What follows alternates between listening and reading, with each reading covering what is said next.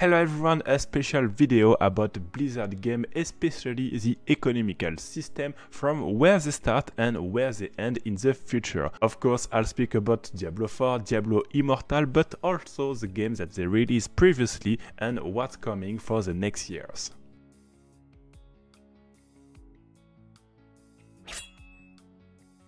So I started this list since 1994. I didn't speak about the arcade game a bit before, like The Lost Vikings. And during that time we are on something very classic. For example, we have the box for StarCraft, for Warcraft and so on. So basically you just buy the game and you can have an extension or two on some games.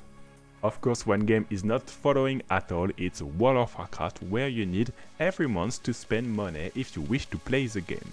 In 2008 you have the merging of Blizzard and Activision, yet the two following games, StarCraft 2 and Diablo 3, will be on the same economical model as before. Just for StarCraft 2 you have a new thing. Blizzard directly mentioned 2 extensions for that in order to ensure the perpetuity of the game. We'll need to wait for 2014 in order to have new business model, so of course there was an influence from Activision, but it's hard to say in which measure.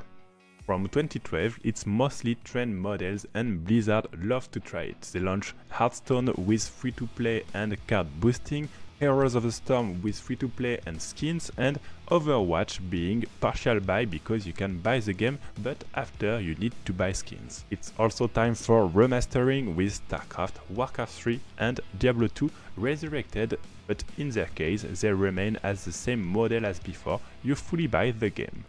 Starting from 2022, the first point is profitability. As you know, in Diablo Immortal they made it very aggressive for players to spend money on it. And we have the same model as Overwatch on Diablo 4, where you need to buy the game, which is quite pricey, but also if you wish to have skins, spend additional money on it or purchase the battle pass.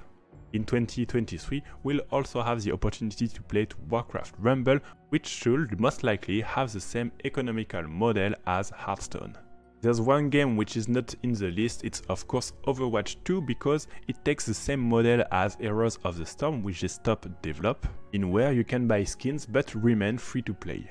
So the big question is what's next for the Blizzard game. First, it's the first time that nothing is coming for Blizzard in the next year. I mean, there won't be StarCraft 3, Warcraft 4, Diablo 5 and so on, nothing very big except their survival game which has not been announced yet. Otherwise, no big surprise to come. It's also interesting to see that the war system has never been used again. They have probably considered the question on Diablo 4, but they choose to not use it. We will probably not have this system in the upcoming years. Lastly, Blizzard knows that they have a very big fanbase on the Diablo series. That means that they can do almost what they want with the price. They'll always have players who want to play the games. That's one of the reasons it's different from the Overwatch 2 system. In the end, if you want to fully play Blizzard game, you need to spend money. You won't have the opportunity, as in the past, to spend 30 euros and to have a full game. We just need to hope that this money is well spent, for example in supporting the games as they do on World of Warcraft. Thanks for watching this video, and as usual feel free to share your thoughts on the comments. Bye bye!